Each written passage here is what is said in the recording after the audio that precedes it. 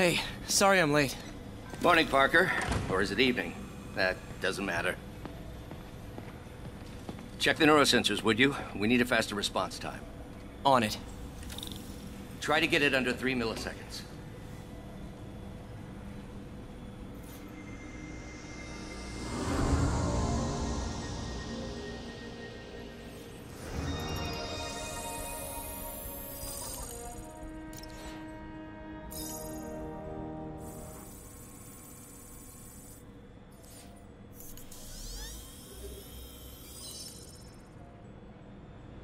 I got it, Doc.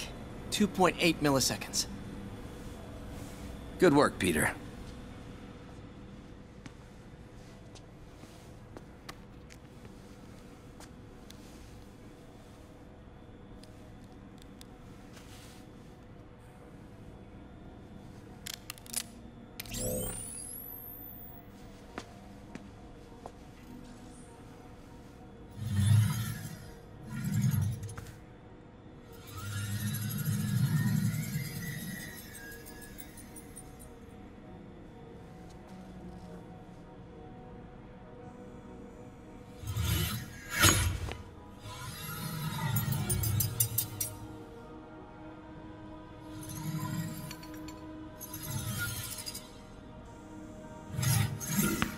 Yes.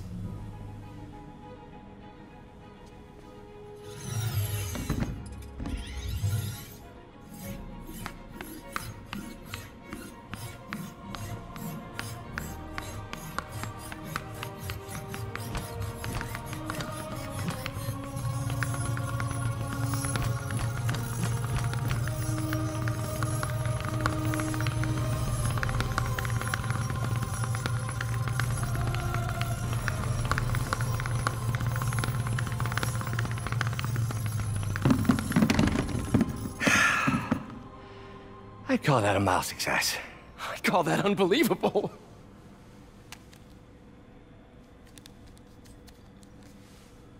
Do you need some help?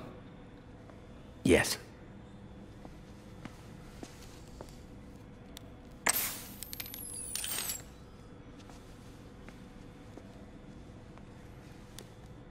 Doctor, what's going on?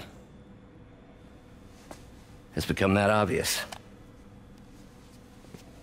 My doctors call it a degenerative neurological disorder. Probably caused by overexposure to toxic chemicals in my reckless youth. Sorry, is there anything I can do? You already are. The worst part is, it only affects the muscles. The mind continues to work, but it can no longer do.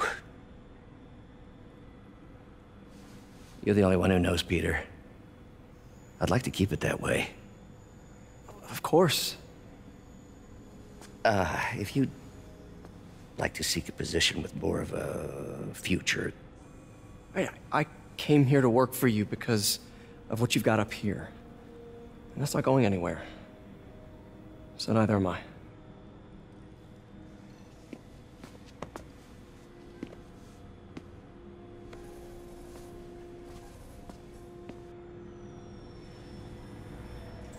Oh, Peter, before I forget, I read the most fascinating article. Outlines possible next steps for the neural interface. I'll take a look. Thanks, Doc.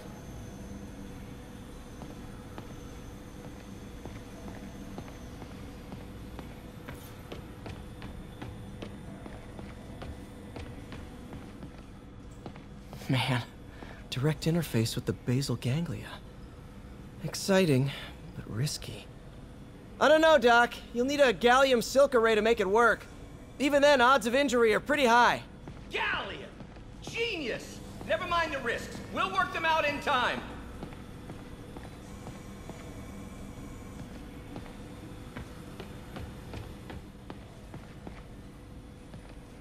Doc's really sick. At this rate, he'll lose control of his motor functions within a year. And if we're not careful, an intracranial implant could make things even worse.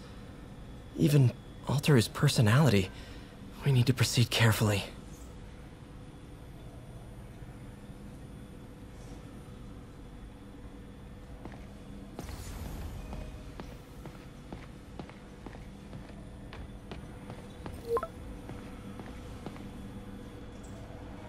Doc, I'm sorry. My aunt just texted.